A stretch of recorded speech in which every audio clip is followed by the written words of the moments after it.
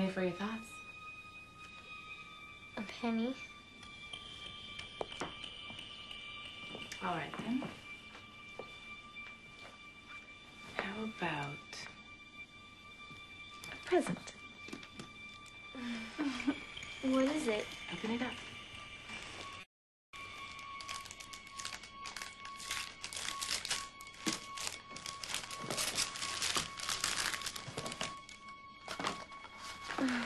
This is great. It's just what I need. This one's almost full. Good timing. How'd you know? Somebody told me. Well, it couldn't have been Martin. Why not? Because I didn't start writing in this until after he left. Well, maybe you just seemed like the type. Like me. I write down all of my thoughts, good and bad. Yeah, that's what I do. Thanks. You're welcome. How about a hug?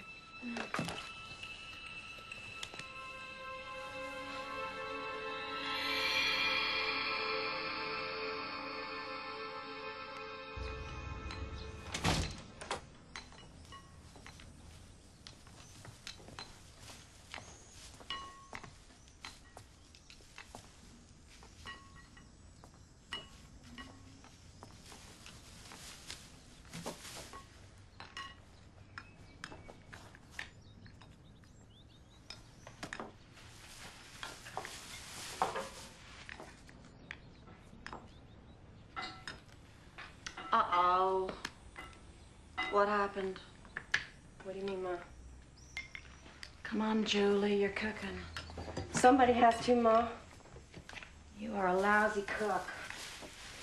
You only go in the kitchen to eat. Just sit down and eat, please.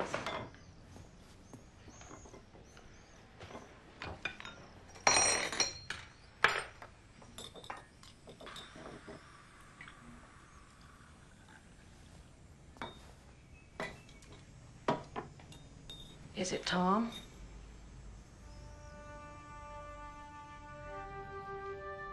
I'm losing him. Come on, why do you say that? I love him more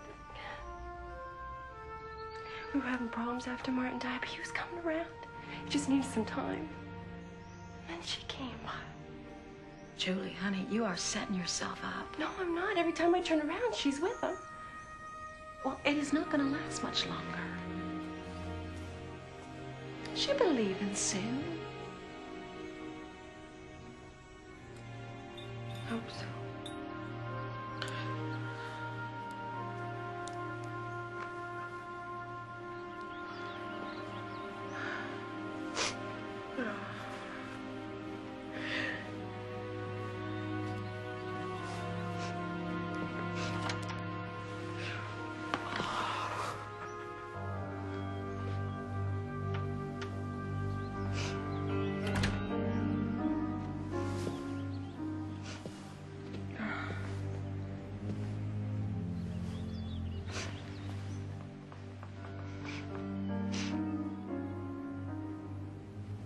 I wanted to thank you for what you did this morning. Oh, don't make a big deal about it. Gail would have done just fine without me. No, I wanted to tell you how grateful I was, and then I came up here where his things are, and there's a rummage sale at the church, and Arthur wanted me to put everything in boxes. Evelyn, these are just things. They're just things. Things are easy to get rid of. You know that.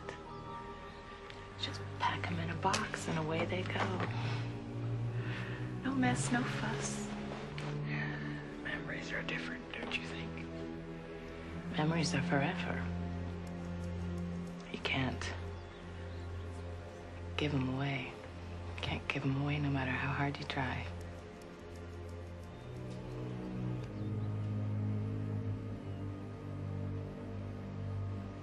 You really loved him, didn't you? we loved each other. And he loved you too, Evelyn. He used to say, it was scary how much I reminded him of you.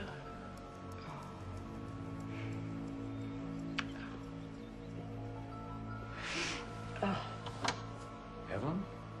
You all right? Yes, Arthur, I'm all right. I'm just fine. I'm gonna go downstairs and make supper. And I want you to finish putting these things away in boxes for me.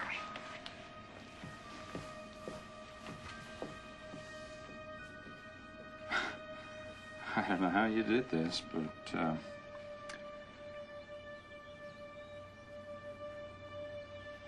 we want you to know, I want you to know. You're welcome to stay as long as you like.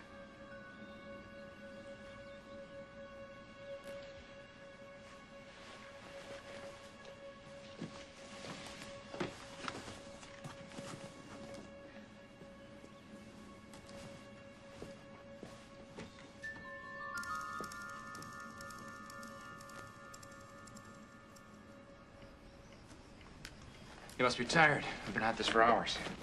It's fun. Needed it. We all did. I'll go get the rest of the stuff. Oh, there's some in the bedroom, in the closet up there? Yeah.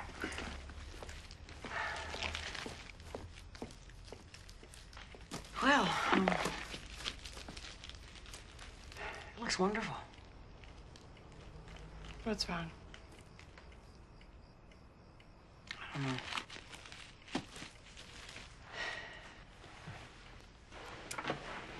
Evelyn, this is your daughter's 12th birthday, the only one she'll ever have. She shouldn't suffer because things aren't the way we want them to be.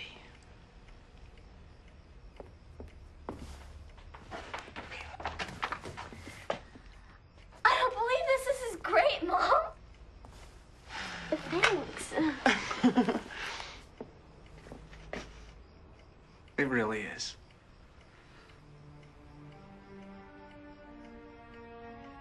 Dear Diary, today I spent a wonderful day with Connie. She has become my very best friend. She seems so real and is always nice to me. We laugh and talk about things I could never tell Mom. She is the big sister I've always wanted.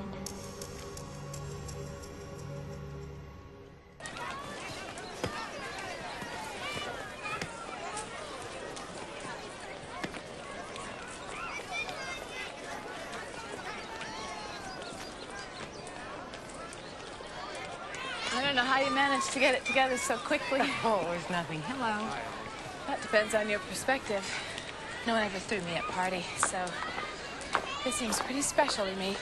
I'm sorry. I didn't know that. Tell me about it. Do you know the old saying, you don't miss what you never have? Don't you believe a word of it? That's very sad. There you go. You know the doctor puts you on a diet. Elbows off the table. Very nice, dear. Lovely. There you go, Tom. Cake and beer. Mom, it all goes to the same place.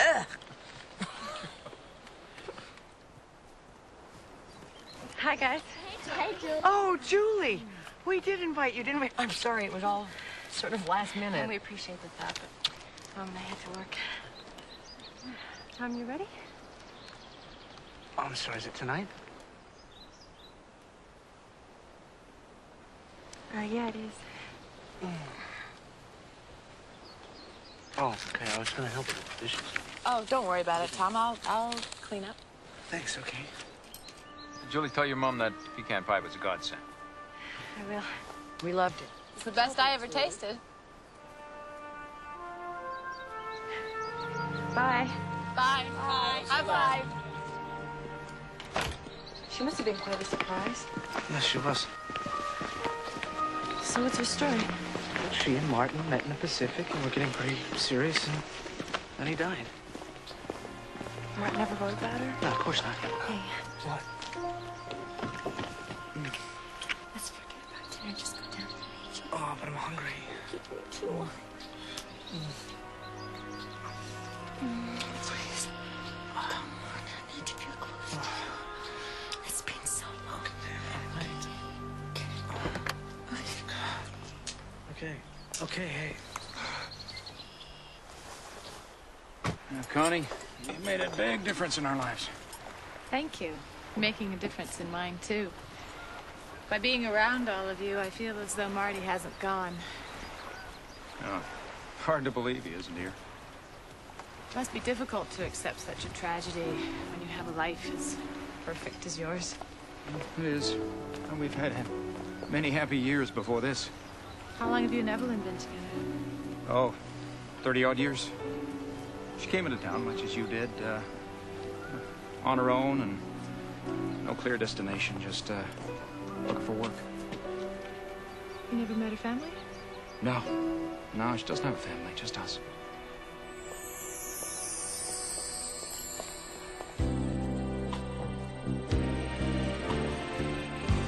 I'm sorry.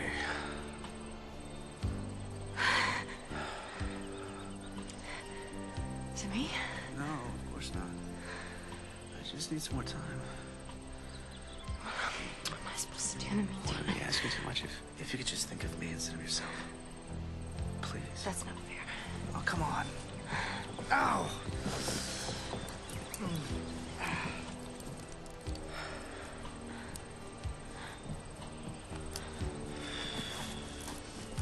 Want to get a drink? Whatever. Hey. Hey. Come on. I'm sorry. Oh, goodness, that was fun. I never thought I'd enjoy another family gathering. I'll leave you ladies to clean up. Good night. Good night. He's a good man. You're lucky. Yes, he is. He's put up with an awful lot for me, though. I don't believe that. You make him happy. Well, we all have our own demons and regrets. You regret having a family? No. Family's what we're put on earth for. Children are God's gift to us. Each and every one of them. Some people say they're God's curse. That's horrible. Then you don't think so? If I did, I wouldn't have had any, would I? I don't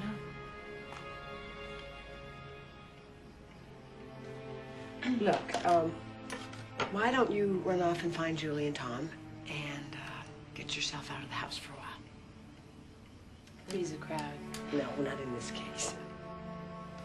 If I didn't know any better, I'd say we have some of the same blood running through our veins.